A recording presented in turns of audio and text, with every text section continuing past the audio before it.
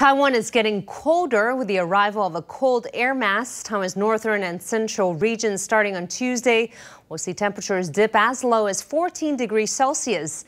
Then on Friday, another continental cold front will move southwards over Taiwan. Meteorologist Daniel Wu says the second cold front could be the strongest one this winter and advises the public to bundle up and keep warm.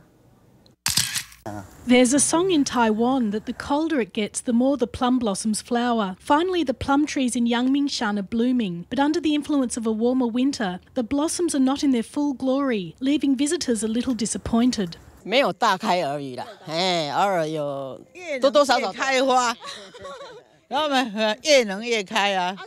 Not only are the blossoms in flower, but more pedestrians can be seen on the streets wearing thick jackets and surgical masks. And in the next few days, as the northeast seasonal winds continue to strengthen, Taiwan will get much colder. The cold air mass will have its strongest impact in the early hours of Tuesday morning. We forecast that in Taiwan's northern and central areas, temperatures could dip as low as 14 or 15 degrees. For other areas in Taiwan, temperatures may lower to around 16 or 17 degrees. Aside from this, on Friday, another even stronger continental cold front will begin to envelope Taiwan.